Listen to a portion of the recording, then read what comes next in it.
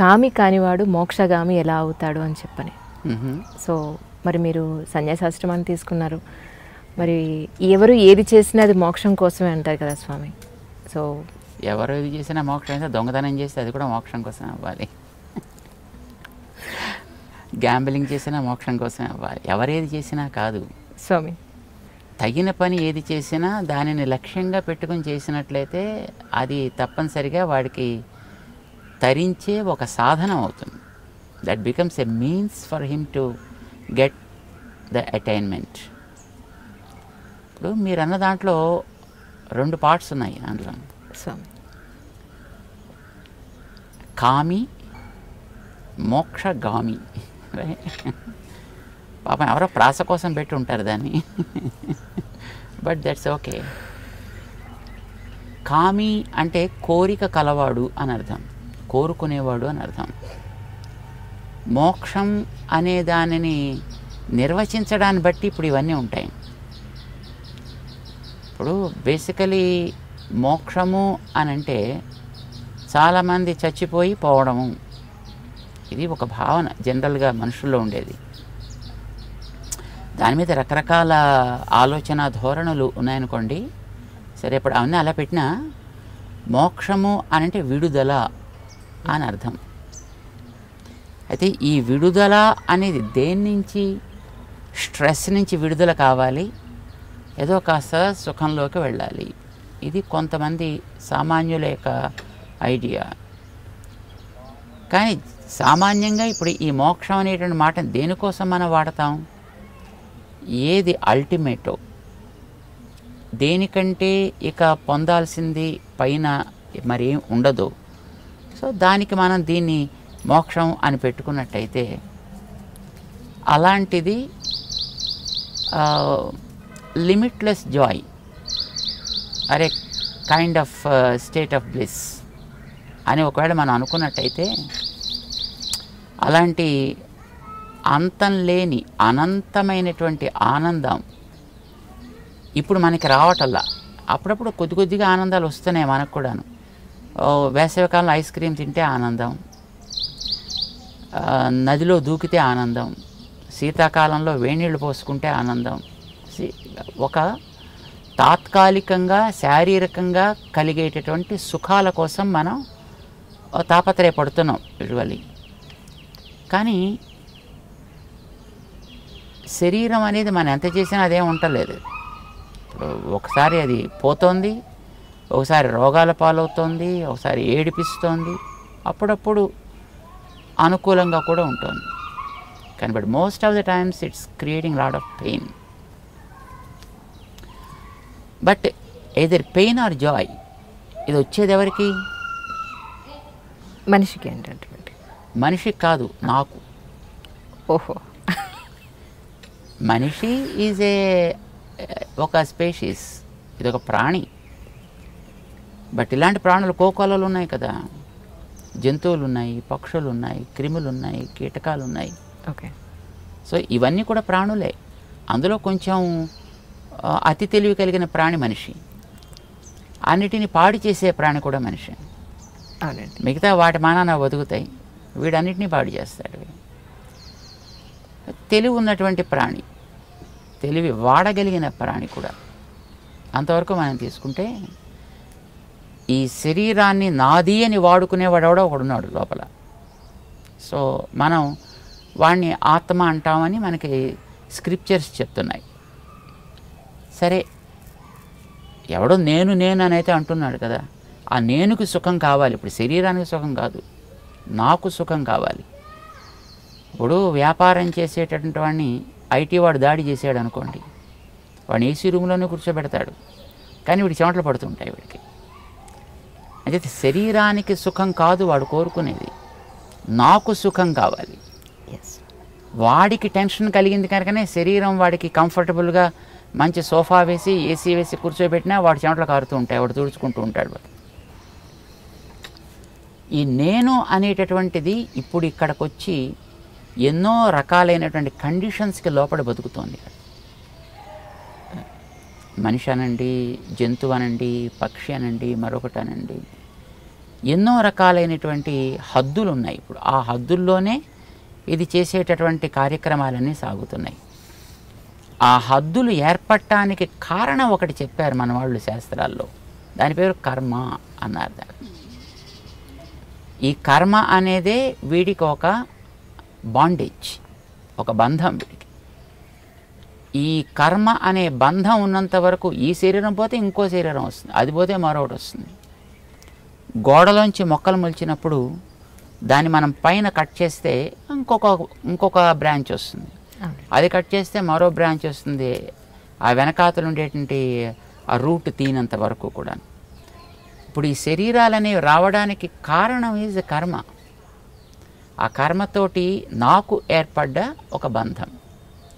ఈ కర్మబంధం వల్లనే కొన్ని సుఖాలు వస్తున్నాయి, కొన్ని దుఃఖాలు వస్తున్నాయి, కొన్ని ప్యాసివ్గా ఉంటున్నాయి. మానవ శరీరం వస్తుంది, ఇంకో శరీరం వస్తుంది, మరో శరీరం, రకరకాల శరీరాలు వస్తున్నాయి. బట్ నేనేం కోరుకుంటా? ఏదో కోరిక ఉండాలి కదా నాకు కూడా. కోరికకి కామము అని పేరు. ఓకే. కోరిక కలవాడు కామి, గుణం కలవాడు గుణి, బుద్ధి కలవాడు బుద్ధి, ధనం కలవాడు ధని, రైట్? కామం కలవాడు కామి. కామం అంటే కోరిక. దేంట్లో నీకు కోరిక? నాకు తాత్కాలికంగా శరీరాన్ని కంఫర్ట్ కలిగించడంలో కోరిక, మనస్సుకి కంఫర్ట్ కలిగించడంలో కోరిక. మనస్సు కంఫర్ట్గా ఉంటుంది, వాడికి శరీరంలో రోగాలున్నా వాడు దాన్ని బేర్ చేయగలుగుతాడు వాడు కదా. మనస్సుకి ఒక రకమైనటువంటి సౌకర్యం కలిగించాడు వాడు కనుక. సో కొందరు బుద్ధికి సౌకర్యం కలిగిస్తారు, రైట్? ఒక్కొక్కరు ఒక్కొక్క రకమైన కంఫర్ట్. బట్ అల్టిమేట్లీ మనం కోరుకోవలసినటువంటి కంఫర్ట్ దేనికి? మనస్సుకి కంఫర్ట్ కలిగినా శరీరం పోతుంది, బుద్ధికి కంఫర్ట్ కలిగినా శరీరం పోతుంది. శరీరం పోయినా ఇంకో శరీరం వస్తుంది. Because you did not find the root cause which you call yes కర్మ. సో నేనేం కోరుకుంటానంటే విడుదల కోరుకుంటా. ఎండలోంచి విడుదల ఏసీ రూమ్లోకి వస్తే, మంచులోంచి ఎండలోకి వస్తే విడుదల. నీళ్లలో మునిగిపోతుండేవాడికి ఎవడైనా పిలక పట్టుకుని బయట వేసేస్తే వాడికి విడుదల. జైల్లో ఉండేవాడికి అందులోంచి బయటికి తెస్తే వాడికి విడుదల. విడుదల కోరుకుంటాడు ప్రతివాడు కూడా ఉన్న స్థితిలోంచి. ఒక తమాషా కథ ఉంది ఒకటి, చెప్పండి. కథ ఏం కాదు, బట్ ఫ్యాక్ట్. ఒక ఇద్దరు ఫ్రెండ్స్ ఉన్నారట. చిన్నప్పుడు విడిపోయారు పాపం. వాళ్ళు చదువుకొని చిన్నప్పుడు బాగా ఉండేవారు. సరే, ఒక ఫ్రెండ్ ఉండేటువంటి పట్టణంలోకి ఔద్యోగిక రీత్యా రెండో ఫ్రెండ్ వచ్చాడు. వాడికి ఆ ఊళ్ళో ఎవరు తెలియదు, కానీ ఉద్యోగంలో అక్కడ పోస్టింగ్ వచ్చింది. వాడు ఇక్కడ అక్కడ పాపం ఏ హోటల్లోనే ఏదో 2 మెతుకులు తింటూ ఉండేవాడు, ఆఫీస్కి పోతూ ఉండేవాడు. అది ఐటీ ఆఫీస్ కనుక ఆఫీసులోనే వాడు పడుకోవడానికి కూడా వాడికి ఒక బెర్త్ ఇస్తారు. వాడు అక్కడే ఉంటూ ఉండేవాడు. వాడు అలాగే బతుకుతూ ఉండేవాడు. ఒక వారం 10 రోజులు అయిపోయింది. సడన్గా ఒకసారి వీడు ఎక్కడో బయటికి వెళ్ళినప్పుడు వీడి ఫ్రెండ్ ఒకటి కనిపించాడు. ఒరే, ఎక్కడి నుంచి వచ్చావురా అని అడిగాడు. ఇదే జాబ్లో ఉన్నాను రా. ఓరిని ఎక్కడ తింటున్నావు, ఎక్కడ ఉంటున్నావు అంటే, ఎక్కడ ఆఫీసులో పడుకుంటున్నాను రా, హోటల్లో తింటావు. ఒరే, నేను ఇంత ఫ్రెండ్ని కనీసం నాకు చెప్పను కూడా చెప్పలేదరా, రా మా ఇంటికి అన్నాడు. పాపం అంత ప్రేమతో పిలిచాడు కదా అని వీడి ఇంటికి వెళ్ళాడు. వీడు ఆ పూట భోజనం చేస్తుంటే పాపం వాళ్ళ ఆవిడ సర్వ్ చేస్తుంది. అతనికి మ్యారేజ్ అయింది, పాపం వీడికి ఇంకా మ్యారేజ్ కాల. ఆ సర్వ్ చేసే ఆవిడ ఇలాగ సీరియస్గా మొహం పెట్టి ఆవిడ సర్వ్ చేస్తుంది. ఒకరోజు చూశాడు, 2 రోజులు చూశాడు. ఇంట్లో ఆవిడకి ఇష్టం లేదులో ఉంది. నేను ఇక్కడికి వచ్చి ఇంట్లో కూర్చుని తింటుంటే, అలాంటప్పుడు అనవసరంగా నేను ఇక్కడ ఉంటే మళ్ళీ వాళ్ళిద్దరికీ మధ్యలో ఎక్కడ వ్యవహారం చెడుతుందో అని పాపం వీడు మెల్లిగా రావడం మానేసి తప్పించేసుకున్నాడు. ఓ 15 రోజులు గడిచిపోయింది. పాపం వీడికి ఎందుకు వాడు రావటం లేదో తెలియలే. సడన్గా మళ్ళీ ఇంకో రోజున వాడిని పట్టుకున్నాడు.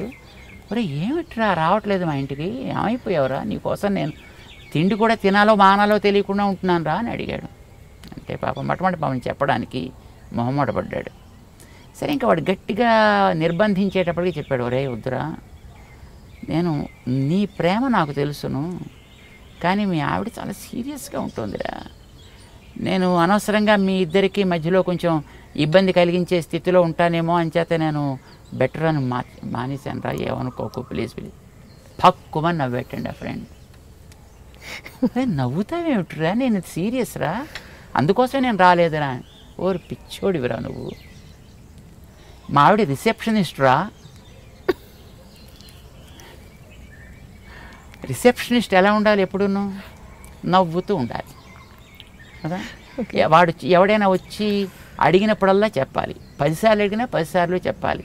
చెప్పేటప్పుడు నవ్వుతూనే చెప్పాలి, సీరియస్గా మొహం పెట్టకూడదు.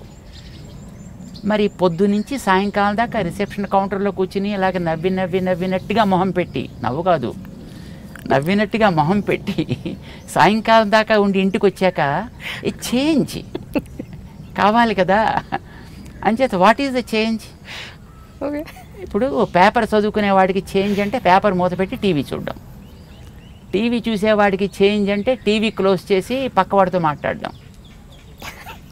ఇప్పుడు that is what they call rest. Exactly right. Rest అంటే change from one activity to the other. మా ఆవిడికి ఎప్పుడు అలా రిసెప్షన్లో ఈ అని అలా నవ్వు మొహం పెట్టి కూర్చోవడం చేత ఏ చేంజ్ షీ నీడ్స్. ఓకే, అందుకోసం ఆవిడకి ఇంటికి వచ్చాక మరి అది సీరియస్గా మొహం పెడుతుంది, అది చేంజ్ అది.